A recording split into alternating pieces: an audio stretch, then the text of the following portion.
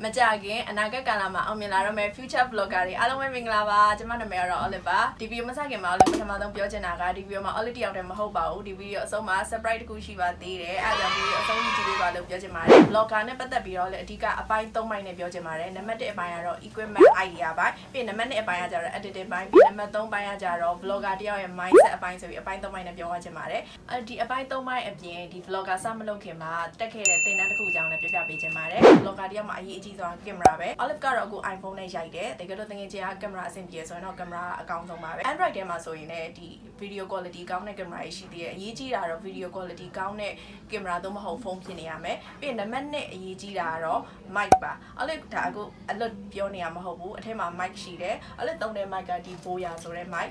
ဝယ်တဲ့ဆိုင်က Riot Digital Camera 37 Stream မှာဝယ်တာတကယ်ကျ mic ကိုဝယ်ဖို့အဆင်မပြေသေးဘူးဆိုရင်ကိုယ့်ရဲ့ဖုန်းကိုဘေးမှာထားပြီးတော့ record လုပ်လို့ရတယ်ဒီ video နဲ့ဒီလိုမျိုးဒီလက်ခုပ်တစ်ချက်တီးပြီးတော့ဒီကအတန်နဲ့ဒီလက်ခုပ်တီးတဲ့ဟာနဲ့ကိုနှစ်ခုကိုတိုက်ပြီးတော့ဗီဒီယို edit လုပ်လို့ရတယ်ပြီးရင်နံပါတ်3လိုအပ်တာကတော့ tripod ပါကြတော့တကယ်ကျ tripod မတက်နိုင်သေးဘူးဆိုရင်အဲ့လိုမျိုးဒီလိုမျိုးပုံစံလေးရေဘူးကိုသုံးပြီး manual tripod လုပ်လို့ရတယ်ဒီ manual tripod သုံးပြီးတော့လည်းဗီဒီယိုရိုက်တာနှစ်ခုလောက်ရှိတယ်ဒီဗီဒီယို stabilize ဖြစ်ဖို့ဆိုရင်တော့ tripod ကိုလိုအပ်တယ်ပြီးရင်ဒီ idea ဘိုင်းပေါ့နော် idea ဘိုင်းမှာတော့စိတ်ဝင်စားတဲ့ vlog မျိုးဖြစ်နေရမယ်ပြီးရင်ကိုယ့်ရဲ့ဗီဒီယိုကြည့်တဲ့လူတွေစိတ်ဝင်စားတဲ့ဟာနဲ့လည်းထပ်တူကြနေရမယ်ကိုပြောတဲ့နီးလန်းနေရလဲမှန်နေရမယ်ပြီးတော့ကြည့်ရှုသူတွေအတွက်လက်တွေ့မှာလည်းအသုံးဝင်နေရမယ် blogger တယောက်ကစာများများဖတ်ရမယ်ပြီးရင်အခုလက်ရှိမှာဘာတွေ trend ဖြစ်နေလဲ trending တွေကိုလည်းသိနေရပါမယ်ဒုတိယအနေနဲ့ editing ပိုင်းဒီ editing ပိုင်းမှာတော့လေ computer နဲ့ edit လုပ်တာပါ Adobe Premiere 2018ကိုသုံးတယ်တကယ်လို့တကယ်ကျ computer နဲ့ edit မလုပ်ဖြစ်ဘူးဆိုရင်ဖုန်းထဲမှာဆိုရင် iPhone မှာဆိုရင် iMovie ကောင်းတယ်လူတွေတအားအသုံးများတဲ့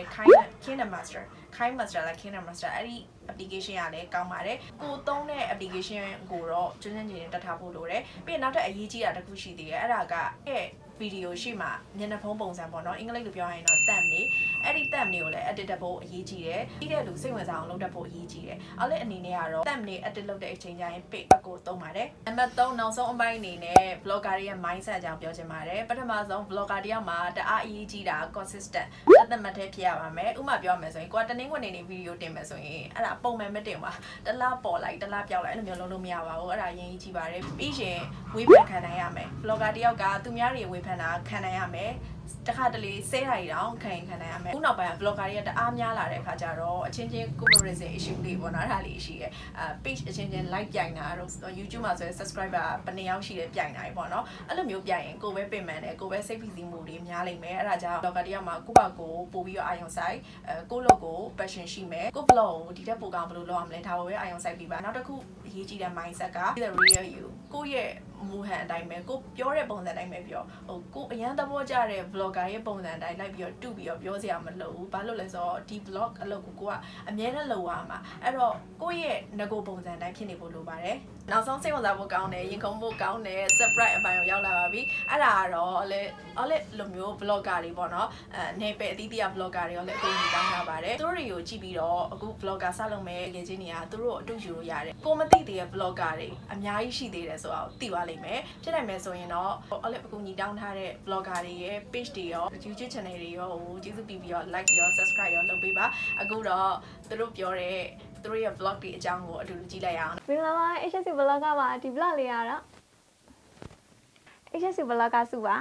ါစုကတော့ lifestyle vlog လေးတွေကိုဖန်တီးဖြစ်ပါတယ်ဆိုတဲ့ channel မှာဆိုလို့ရှိရင်တော့စုသားခဲ့တဲ့ခရီးတွေဝါသနာပါတဲ့ hit channel တွေနဲ့ဒီလက်ရှိသုံးပြုနေတဲ့ product လေးအကြောင်း sharing လုပ်ထားပါတယ် digital marketing နဲ့ပတ်သက်တဲ့အကြောင်းအရာတွေကိုလည်းထပ်ပြီးတော့ sharing လုပ်သွားဖို့ရှိပါတယ်မင်္ဂလာပါကျွန်တော်နာမည်ကတော့ဝင်းမင်းထိုက်ဖြစ်ပါတယ်တကယ်ချင်းနေရာတော့ကျွန်တော်ကိုထိုက်လို့ပဲခေါ်ကြပါတယ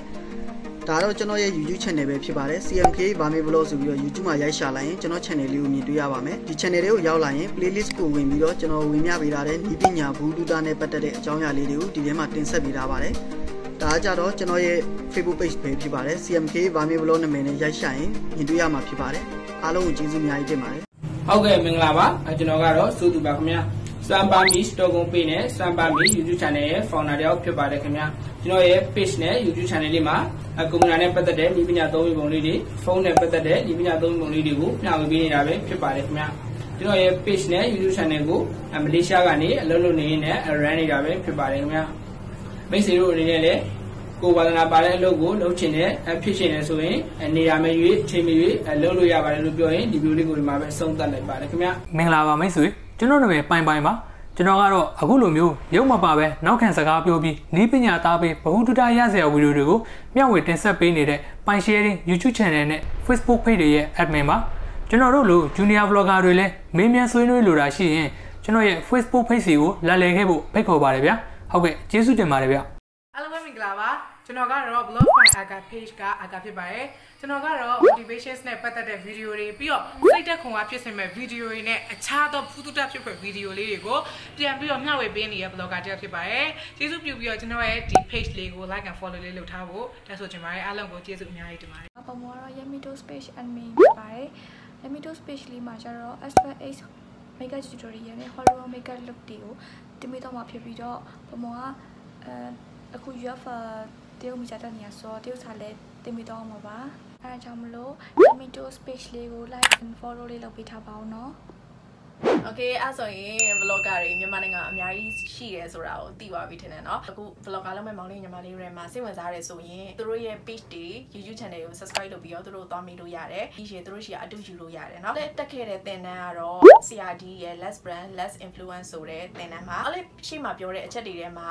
အသေးစိတ်သိချင်တာလေးပေါ့နော်ဥမာ mic နဲ့ပတ်သက်ပြီးသိချင်တာတို့ဒါမှမဟုတ် camera နဲ့ပတ်သက်ပြီးသိချင်တာတို့ဟိုကိုသိချင်တဲ့အပိုင်းလေးတွေကိုဒီဗီဒီယိုအောက်မှာ comment ပေးခဲ့ပါအဲ့လေဗီဒီယိုတက်တက်နဲ့ share ပေးချင်ပါတယ်တကယ်လို့တကယ်ချင်းက CRD ရဲ့သင်တန်းကိုတေချာသိချင်တယ်ဆိုရင်တော့လေပြောပြလို့ရတယ်သိချင်တဲ့ဟာတွေအကုန်လုံးဒီဗီဒီယိုအောက်မှာ comment ရေးပေးခဲ့ပါအဲ့လေနောက်ဆုံးပြောချင်တာက